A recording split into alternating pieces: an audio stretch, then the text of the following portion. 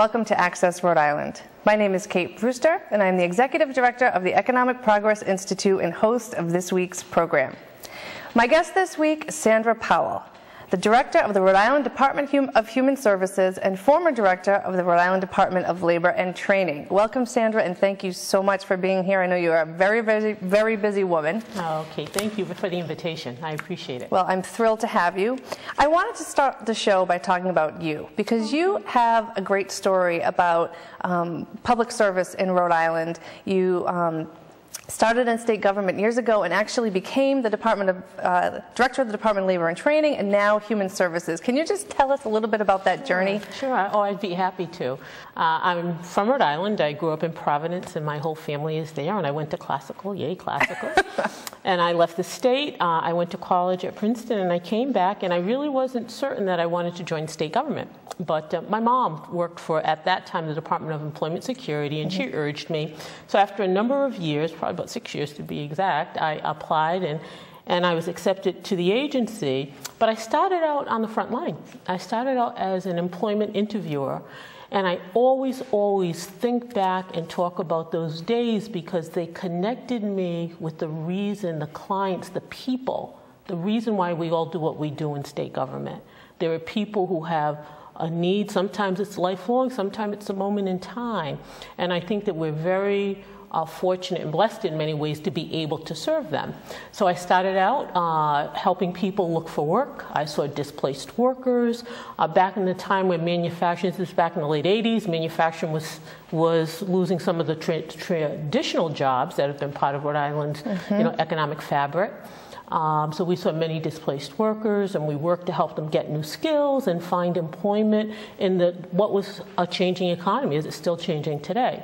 We also saw single parents. I always remember one of the stories of a mom who was on, at the time it was called AFDC, right. Aid to Family with Dependent Children, who was really just dedicated to being able to stand on her own 2 feet and find employment and live the life she wanted to live.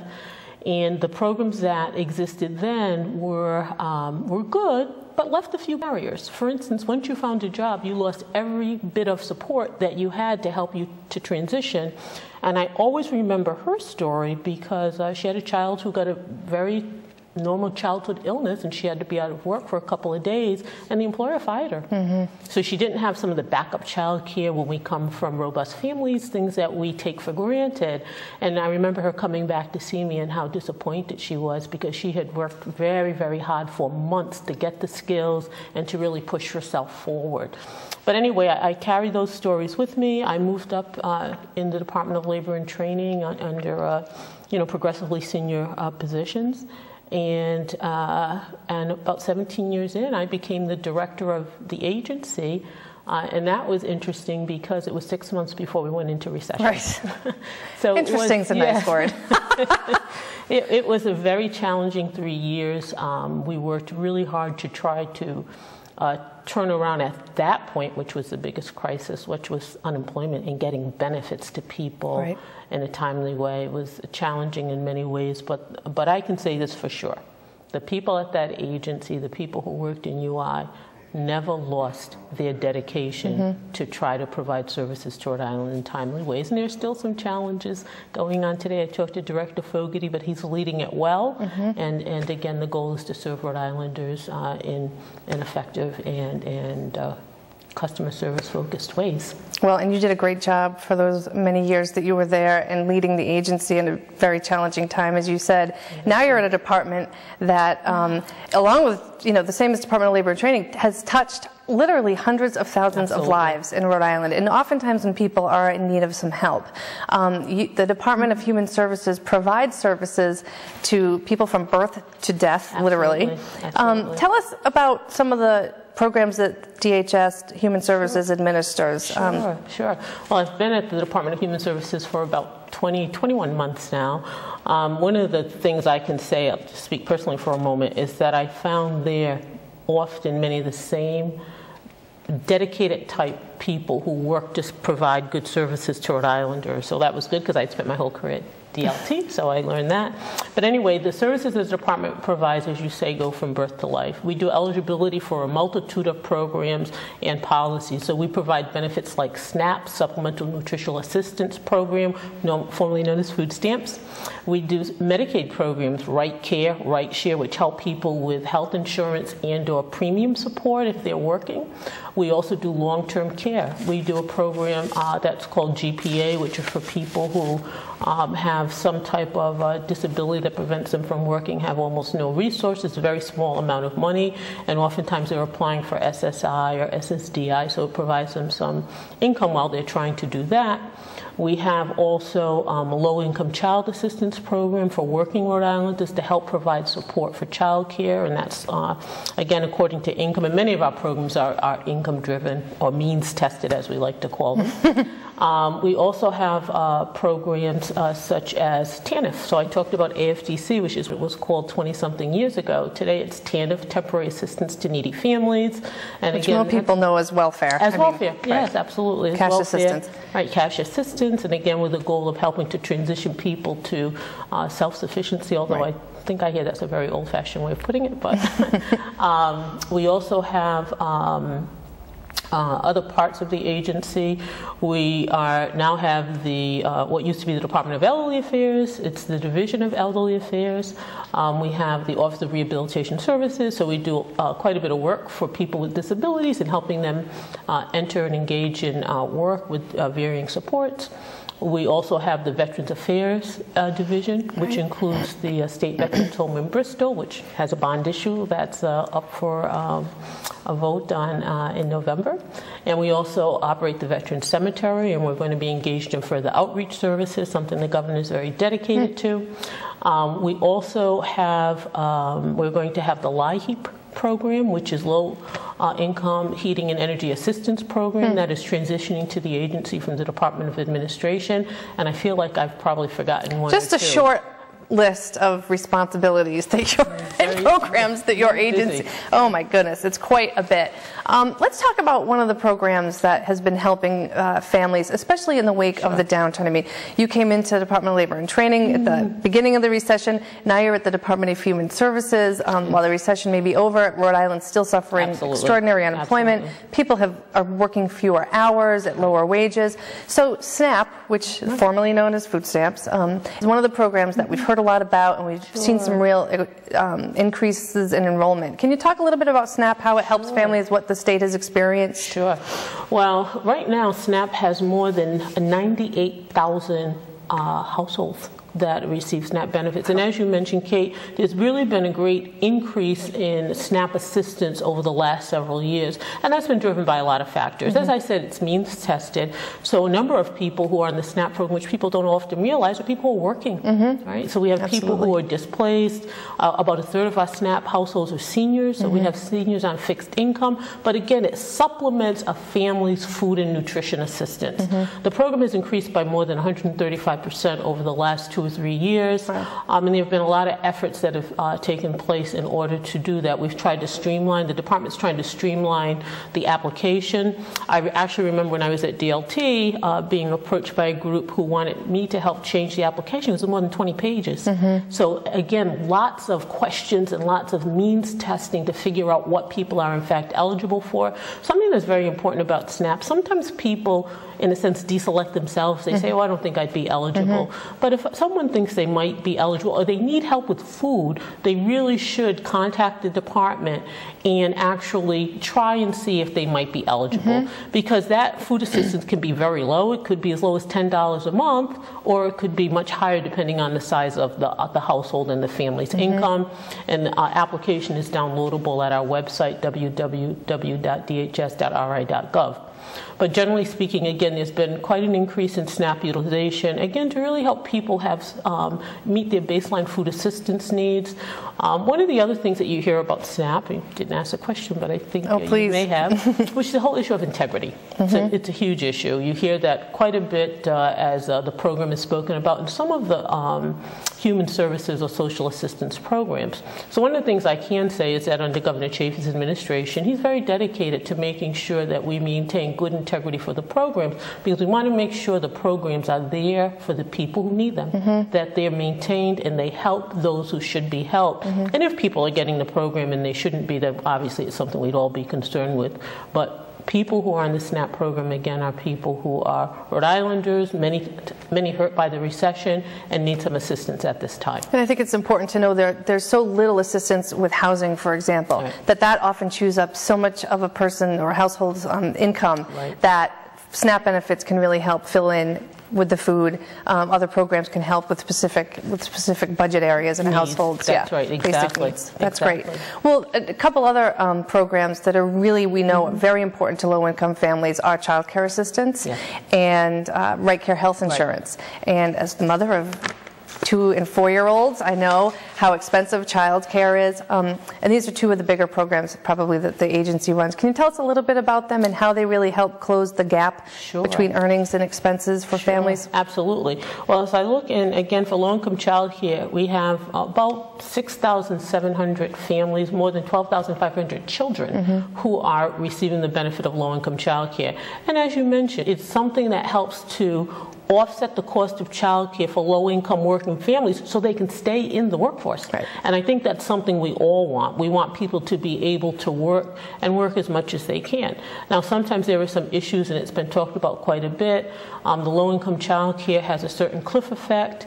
So if you earn a certain number of dollars more than the maximum that you can, you lose all support. And there's a lot of conversation going on about that. But generally speaking, again, the purpose of the program is to help supplement people's income so that they can afford to stay at work. And families contribute to the cost of child care. They pay co-pays and what. Absolutely, absolutely, you're right. And again, Right Care and Right Share, similarly, the programs, or at least one of the programs, again, is very similar, as you said. It offers to offset the premium of working families so that they can, again, afford health insurance while they're at work. Which we know is so important to the health of children and their families and their parents, and to be able to get to work. And I think, not citing any studies here, but there certainly is a lot of information about the importance to the child and their long-term development in terms of getting very good health care at a young age as they move into school, and all the other things that we want children to do to be successful and for families to be successful. And speaking of that, let me just touch on for a moment that the state was actually one of few that received 2 Race to the Top awards. One was for early childhood education and trying to make sure that those opportunities for kids are quality experiences. Can you talk a little bit about the role of the department and what you hope to achieve with that? Absolutely. The lead agency for the Race to the Top 2 Early Learning Challenge Grant, as it's called, separating it from the first, is the Department of Education. And that makes sense because obviously the recipient of the first Race to the Top grant. But it really is a collaborative effort because, as you mentioned, we talked, early child care is approved, eligibility for families, and payments to providers happen through the Department of Human Services. And also with some of our funding, we had set aside money for a number of years to improve quality. So the Race to the Top Early Learning Challenge 2 grant allows us to really spread quality throughout many of the child care providers so that we can make certain that children are ready to enter school, more ready. So there are lots of incentives and support. It'll be an ongoing process. It's governed through the Early Learning Council, which is co-chaired by Elizabeth Burke-Bryant and Commissioner Giss, so we certainly send Commissioner Giss our best at this time. But the Department of Human Services is responsible for about half of the Race to the Top 2 grant, and making sure that we're working specifically on a couple of areas. One is professional development. Hear a lot about, in order to improve outcomes for children, we have to support early childhood educators. So we have to do that. And again, the issue of quality in the early childhood arena is something that's important. I'd be remiss if I didn't mention a couple of my other state partners at DCYF, which does licensing. They're a huge component. And also the Department of Health plays a role. And also EOHHS, which stands for the Executive Office of Health and Human Services. They've really become the administrative agency for the Medicaid program. So we do eligibility for Medicaid. They do the administrative piece. And they also have the early intervention program for children with disabilities and making sure they get the right start, so to speak. So there are many, many components to the Race to the Top 2 Early Learning Challenge grant, but it is a huge win for Rhode Island. It can make a difference for years to come for our children and families and in that part of our economic fabric. Which is terrific. So we look forward to monitoring the progress on that front and the other Race to the Top grant, which I know we were very excited to receive as well with the public education system. So that's terrific. Well, and Rhode Island was actually fortunate to receive another grant from the Ford Foundation for a project called Streamlining Access Strengthening Families. I'm sure I could have said that. Well, you have I know there's several names for it, but I understand that this is really about making sure that families are able to meet their basic needs and have access to the programs you spoke about. You mentioned earlier SNAP, has had a 20-page application. So tell us, when you look at families that might need child care and right care and SNAP benefits maybe, what happens now when they apply and try to enroll, and what do you hope will happen in the future? What's the goal of all of this? Well, right now, it's difficult for families, individuals, and it's actually difficult for the agency. We have a huge system, computer system that we use to put information in order to make benefit determinations, to give notices to people, but unfortunately it was built more than 25 years ago and it was state-of-the-art at the time. Can you imagine, 25 years ago? Then, but it really took our programs and put them into silos. And what happened is the workforce is structured in silos, but the individuals and families who we serve are not siloed. Right. Their needs are sometimes multidimensional and multifaceted. So what happens now is if you came in and you needed SNAP benefits and you needed right care benefits, you'd come maybe to the same office, have different appointments, see different people at different times, even though you're really one person or one family unit. So what the Ford Foundation grant is helping us to do, and about 6 other states, is to figure out ways to streamline how we deliver those services, work support services to families and individuals. How do we take these decades-old systems and braid them together in a way that makes sense for the individuals, for our clients, our customers, and for the agency and for our workers and our workforce. So it's really a lot of work because you need to do this while you're delivering services. Right. You can't stop and take a few months and say, okay, we're going to turn everything off, we're going to fix it. No, we have to make sure we continue to deliver services, but we want to work to make sure that we transform. We take this opportunity. The Ford Foundation, along with the other states, are really providing us some very targeted support and technical assistance, some real heavy lifts, some great thinking, some great challenges for us. So we have a grant of about $1.2 million for 3 years. It allows us to bring in technical assistance, and it also happens to marry very well with the Affordable Care Act, which is another huge initiative that the state of Rhode Island is undertaking, and DHS has a strong part. Right, and before we go there, because that's a big piece of what's coming down the bend, I just want to mention that, you've got, as you said, families who are working, so oftentimes they can't get to the offices for these multiple appointments, and there are so many other computer systems now that are available to be able to pull information from without asking people to hand deliver stuff that you can get online and from other departments. So it's just key that this is a great time to be doing this. And Kate, thank you. And I also probably should mention, as we talk about the recession and we talk about government, and not just in Rhode Island, but obviously in a time of recession, there's downsizing that's taking place in government. There are fewer resources, but the needs, especially in a department like Human Services, actually may be great. They are greater than they have been in past times. So one of our charges is to figure out how to do the work we need to do with the resources, the more constrained resources that we all face today. And again, that's where the Ford Foundation comes in.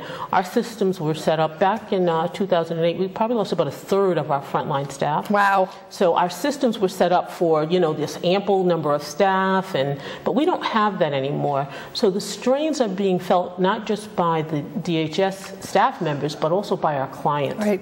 So we really have to work hard to do a better job and to transform how we provide those services. A lot of people with good hearts, but we have to make sure that we're serving people, as you said, in ways that meet the 21st century. Right. It's so incredible. And despite what people think, Rhode Island actually shed some of the largest numbers of, as a share of employment of public sector jobs over the past several years. So we've really taken a big hit in that area. So, and you've got workers I know who have hundreds of cases, and it's just unmanageable. And so what you're doing is so important. Ways. Right. You can't do it well and efficiently. Right. So let's talk about healthcare reform. Okay. We know that things are going to change. You know, you've got all these changes happening now, and by 2014, you're going to be serving even more people when the Affordable Care Act, as you said, or healthcare reform is implemented in Rhode Island. Sure. Can you just tell Rhode Islanders what will be some of the big changes in terms of who will be eligible for programs now that haven't been, and give us a kind of a 20,000-foot look at what this will be like for folks? Well, a few significant changes. One has to do with the requirement, actually, that people have health care. So that's one of the biggest changes, of course. And then how does that work? How does that happen? So one of the first rollouts of the Affordable Care Act in Rhode Island is going to be a health portal or health exchange. So I should just mention for a moment some of the partners who are in this huge effort. I mentioned earlier EOHHS, or Executive Office of Health and Human Services, and that's overseen by Secretary Stephen Costantino. We have the Health Exchange. The director there is Christy Ferguson, who has deep roots in Rhode Island. She used to be the director of the Department of Human Services, exactly, and is considered to be an expert in many regards in terms of health reform. We have Chris Kohler at the Office of the Health Insurance Commissioner, again, because there's a lot to do about buying health insurance. Elena Nicolello, who works for Secretary Costantino, but she's the state Medicaid director, which is really important. We have the Department of Administration. There's a lot of purchasing and different things that have to happen. And we also have, of course, always the governor's office and lieutenant governors. Lieutenant Governor Roberts has been in the forefront of health reform for many, many years. So it's a huge, again, collaborative effort in order to bring health reform to Rhode Island, health insurance. So again, talking about those changes from a higher view, one of the things that will happen is that people will have the option to figure out what plan, what do they want to purchase, and also what might they be eligible for. They may be eligible for no cost to them, which is the Medicaid program, or they may have a premium assistance. We talked about that in some of the other programs. Or if they don't qualify for any, they would be paying for health insurance themselves. And also there are businesses and small businesses who have the opportunity to access health insurance.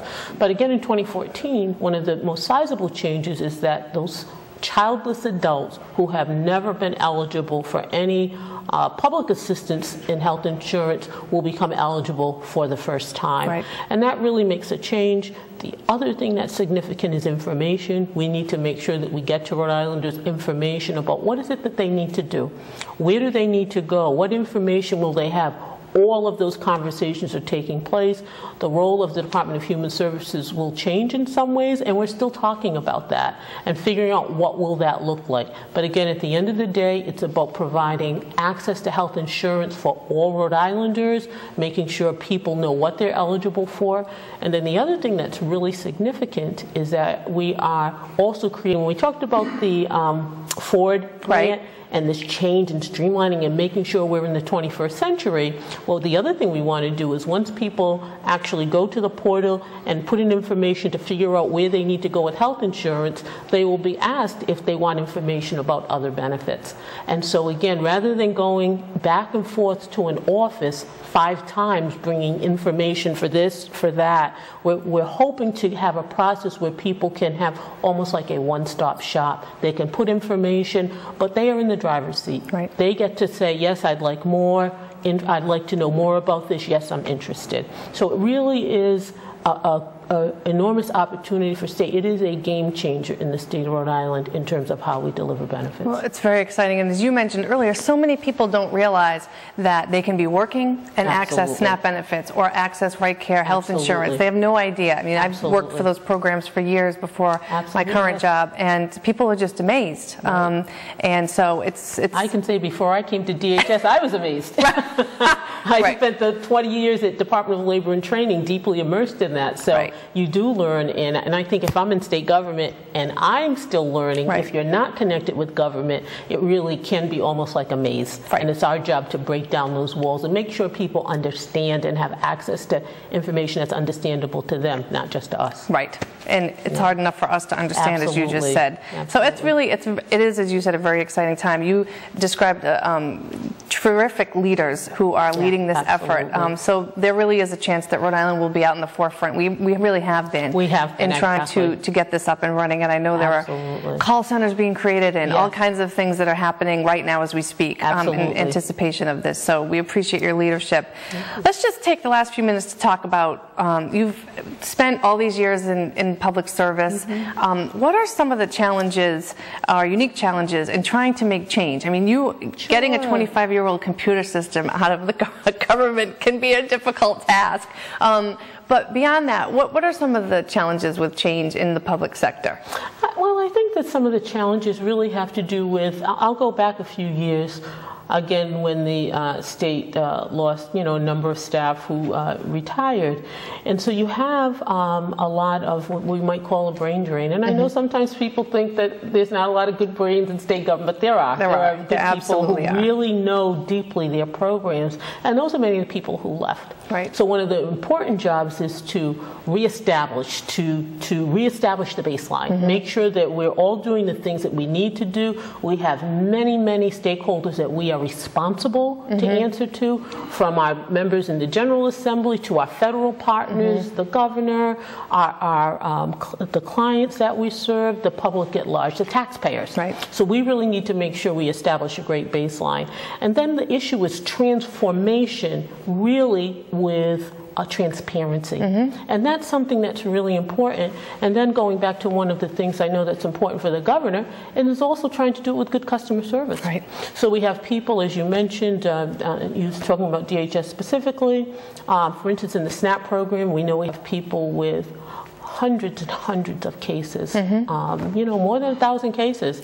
They're trying to do a good job, and we're trying to give them the tools to do the job well, but it is a challenge. It's really a challenge. So, but we all work hard at it every single day. We do not take it lightly, what we're given. As I said, it really is an opportunity. It's a blessing in many ways to get to try to do good for people. That is really what we should be doing. And we try to do it in ways that are cost effective. We keep the taxpayer in mind. And that's terrific. And last minute, let's talk about something that taxpayers can do for people, which is the vote for the bond that is up for the Veterans Home. You want to take a minute and end the show with a commercial for that? Sure, I can talk about that. Well, one of the things that's before the voters is a bond for a vote or a decision whether or not there should be a new Veterans Home. So we know that this is, the country is in a time of war, and I don't think that any of us can not recognize the sacrifice of the men and women who are out there defending us. And we know that their needs will change in the coming years. The Veterans Home serves people well today, but we know there will be future needs. We know the injuries are different. Sometimes the time that people will need for assistance might be longer. So that's what Do we know which question it is? I believe it's 4. Question 4. I believe so, it's 4. Sandra, thank you so much for being here. We could go on and on. There are so many things that you do, and you have been such a great leader. I want to thank you for your service and for being here tonight. Thank you. Vote for question 4. Thank you. See you next time.